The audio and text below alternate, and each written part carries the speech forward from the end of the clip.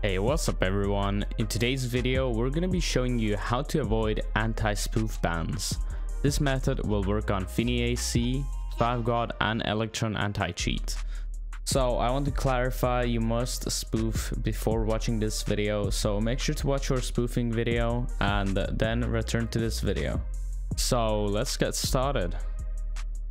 Alright, so once you're spoofed, open up FiveM, and once you have FiveM open up a browser and type in localhost with the port 13172 and click enter.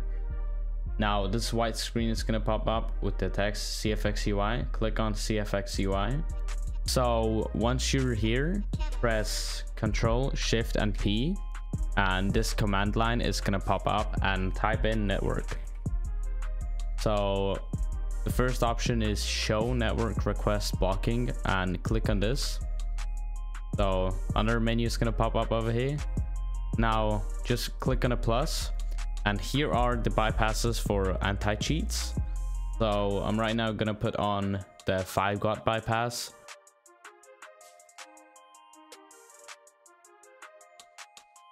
Alright, so I found out this server has FiveGod, so I'm going to connect to it and I'm going to enable the bypass in the loading screen. That's what you're supposed to do. And once I'm in, I'm gonna show you guys that the bypass did work. So yeah. So once you're in the loading screen, make sure to open up the localhost with the port 13172. Make sure to refresh as well, and click on CitizenFX root UI.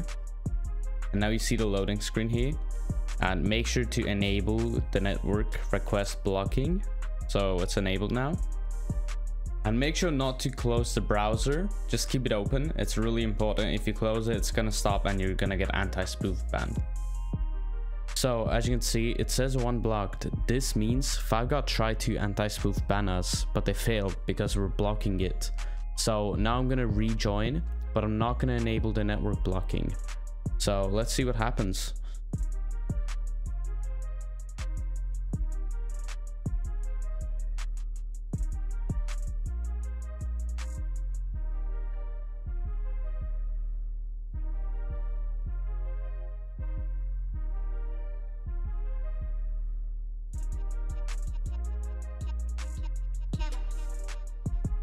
But as you can see, we did get banned, but that goes to show that the bypass did work earlier.